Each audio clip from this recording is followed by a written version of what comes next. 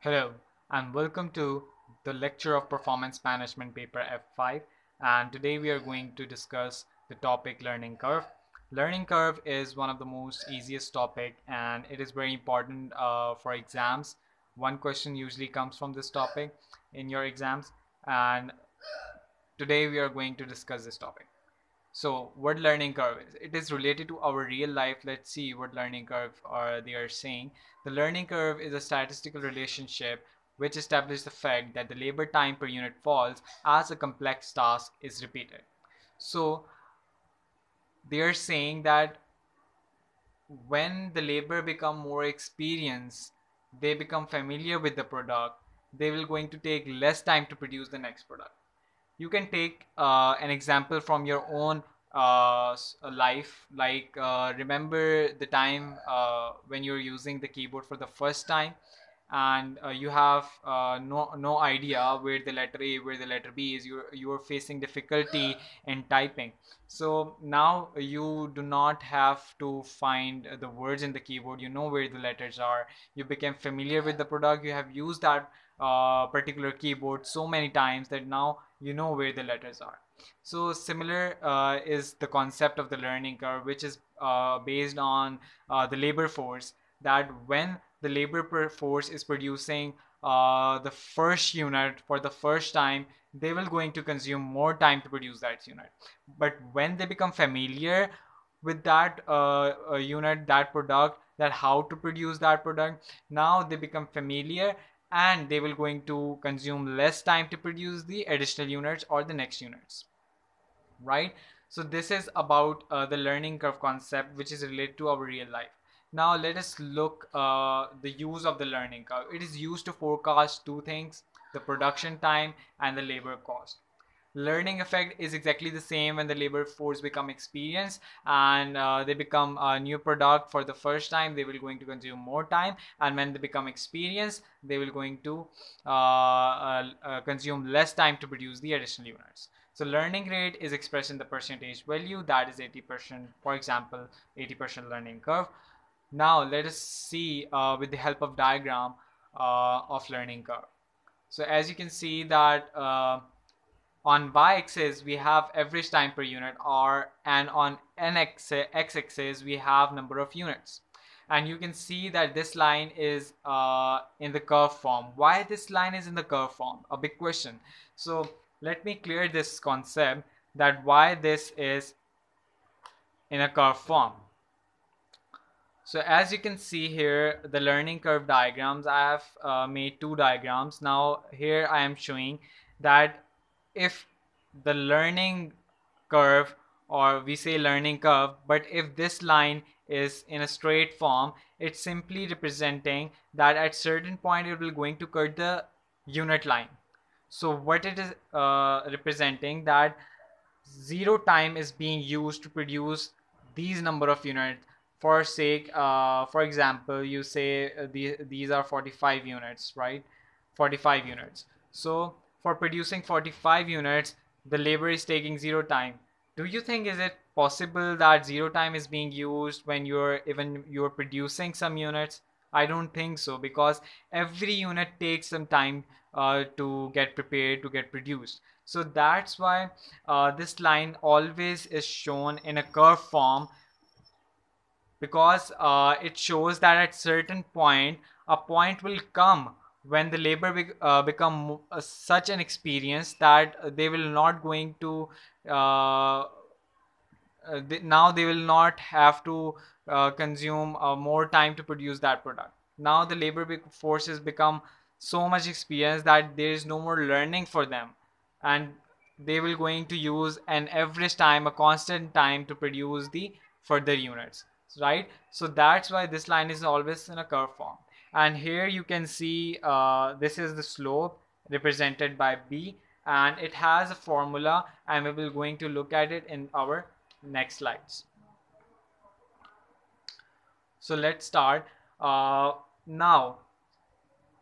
First of all, the methods of learning curve, how we can find this learning curve by two methods. Method one is the tabular approach, and method number two is the algebraic approach. we will see what is tabular approach and algebraic approach. Now, the first, we are going to discuss the tabular approach. Now you're saying that the first unit takes 100 hours to get produced, right? And the learning curve is 80%. Now you can see here in the table, this is a tabular form, and the first column is of units, and then the average time, and then the cumulative time. Cumulative time is the total time. So now when we are producing the first unit, the average time to produce that unit is 100 hours because it's the first unit, so the total time is also be 100 hours. Now we are producing 2 units. Now as we are producing 2 units, now here the learning curve applies. What we are going to do, we are going to multiply 100 into 80%, right? Means 100 into 80%, we are going to get 80, and right, 100 into 80%, we are going to get 80. So now we know that to produce producing 2 units, the average time we're going to consume is 80 hours. So now if we are producing 2 units, it means that 80 plus 80, we are going to consume 160 hours to produce 2 units, right? And now we are going to produce 4 units more. So now for that, the learning curve again applies. Now we are going to apply the learning curve 80% on 80 hours, right? Because now the first unit take 100 hours and labor become experience. Now they are going to take 80 average hours to produce 2 units. Now here they are becoming more experienced, and now they are going to make less consume less time to produce the further units. So now 80 into 80%, we are going to get 64, and we are going to multiply 64 into 4, we are going to get 256 total time of the production of 4 units, right? This is the tabular approach. Now we're going to look at the algebraic approach. Now from the word algebraic, you are going to know that there's going to be some formula for it. So algebraic approach. So now you are seeing in your screens that the formula is y is equal to ax whole power b. So what is y, what is a, what is b, and what is x? So y is the cumulative average time per unit, means the total average time per unit. A is the time to produce the first unit, and what I have told you about the slope, that it has a formula. The formula is log LR. Log LR is the learning rate, means the log of 80% divided by log 2, that is in the base, and x is equal to cumulative time or output, the total time, right? So now let's see with the help of an example. Now this is an example of a BG. BG has recently developed a new product. The nature of their work is repetitive, and it is usual for there to be 80% learning curve effect. Now you're seeing that they have mentioned 80% learning curve effect, and now the time taken for the first unit was 22 minutes. They have told us the learning rate and the time first unit takes is 22 minutes. Now let us see the requirements. What they are saying, that calculate average time per unit when 4 units were produced. Requirement 2, calculate total time for 4 units, and requirement 3 is calculate time for the 4 units. Now requirement 1, calculate average time per unit when 4 units were produced. Now y is equal to ax whole power b. The formula, they are saying calculate the average time per unit when 4 units were produced, right? So now we know what is y. Y is the cumulative average time per unit. B is the slope, X is the cumulative output, and A is the time to produce the first unit. So we have given time to produce the first unit, that is 22 minutes, and we are asked to find out the average time for the 4 units. So our output will be going to be 4, and with the help of that formula of B, log LR divided by log 2, we are going to get minus 0.321. How we have found that is log 80% divided by log 2, we will going to get minus 0.321. and after multiplying it we are going to get our first requirement, why the average time per unit for producing 4 units is 14.0805 minutes, right? So similarly, the requirement to calculate the total time for 4 units, now you know the average time to produce 4 units, average time per unit for 4 units, right? 1 unit takes 14.0805 minutes. Now how much 4 unit will going to take? Simply you will multiply it by 4 and you will going to get total time for 4 unit, that is 56.32. The last requirement is very much interesting because they are not saying to find out the calculate the total time for 4 units. They are saying calculate the time for the fourth unit. So how we are going to find out?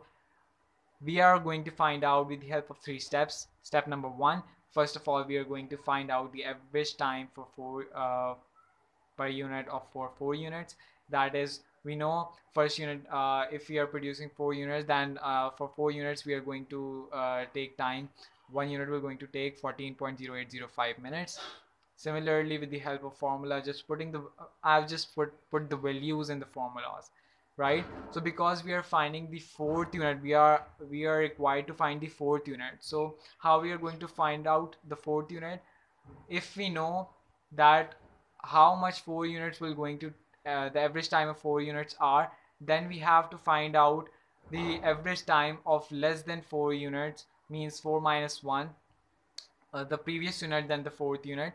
So we have find out the average time of 3 units, just putting the values in the formula. Instead of 4 we have now put 3 because we are finding the average time for 3 units. Now we know the average time of 3 units and average time of 4 units. Now what we are going to do, we are going to find out the total time for 4 units and 3 units, right? Simply multiply 4 by the average time of 4 units and multiply 3 by the average time of 3 units. Now we are going to get for a total time of 4 unit is 56.32 minutes and the total time of 3 unit is 46.34 minutes. So now we are going to subtract them and we are going to get the total time to make the fourth unit, that is 9.98 minutes or 10 minutes approximately. Now this is it for today, and I hope you like this video, and if you enjoyed and learned something from this video, then do like and subscribe my channel. Thank you.